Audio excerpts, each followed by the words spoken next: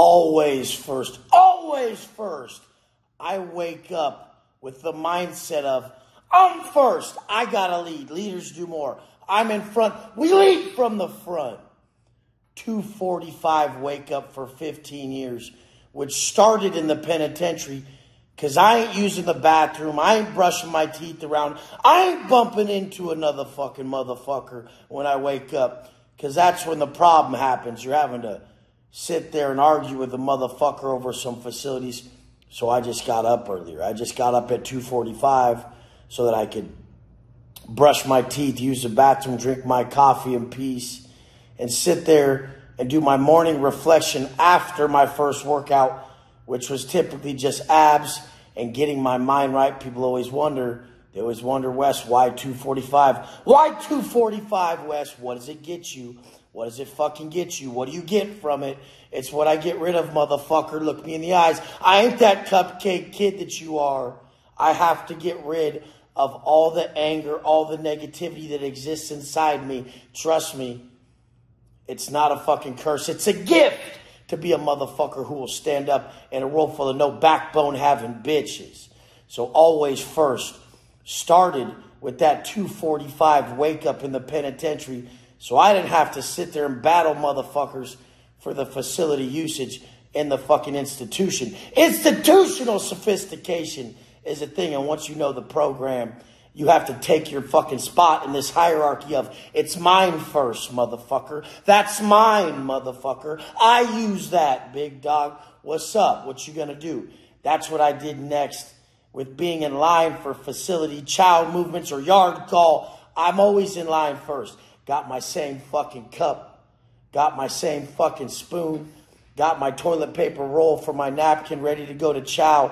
First thing first, I'm first in line, motherfucker first. Wes Watson's first. And I'm sitting there in line ready 45 minutes before the door opens, standing by the door like a stoic, like a fucking militant motherfucker who has nowhere to go but is fucking knowing that every second he stands there, he's fucking attaching to a higher purpose and a higher power of internal attribution creation that brings him with a new, fuller power to everything he does. You guys take the power out of your life.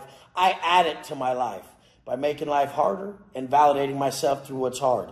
You can't weather what I can weather, bitch. What, standing in front of the door some minutes early every day for years without fail? When I didn't want to, when I did, whenever the fuck, when someone thought they were going to beat me, nobody beat me.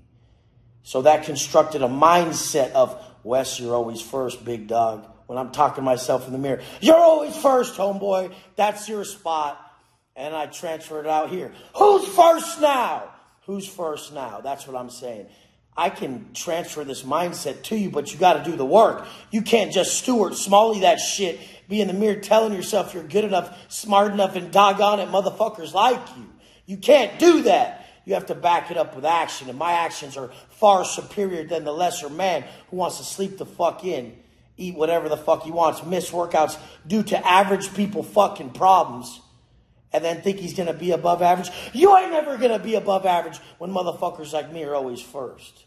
You see this penthouse we're sitting in? 39th floor. Most desirable location in downtown San Diego. I told everybody on the yard when I was walking the track, walking them laps, first to the bars, first to the shit, first to the yard, first to this. I told everybody when I hit the fucking street, I'll be first balling again. I'll be first. Came down to the best penthouse right here. First high control felon to ever be in this penthouse. Obviously, it's not even a close second in a lot of things. And it has nothing to do with me. Don't get it fucked up. This is not ego right now. This is me saying that there is no separation between us two. Zero. Other than the work that I chose to do when I didn't want to fucking do it. Other than the work I chose to do when I didn't want to do it. When you slept in, I was up early like I'm broke. You're sleeping in like you're rich and ripped, bitch. And I'm up early like I'm broke and soft. And that ain't the case. If you were in my position, you'd have took a day off. You would have took a vacation. You'd have deserved one. Motherfucker, I don't need shit. My life's a vacation because my previous life was fucking hell, and I accepted that. I accepted that. I learned to take pleasure in not being pleased in what you would call hell. I learned to find pleasure in what you would call torture. This is all love. And you're calling this torture because you don't got your Lambo. You don't got the millions. It's hard to pay bills on the first.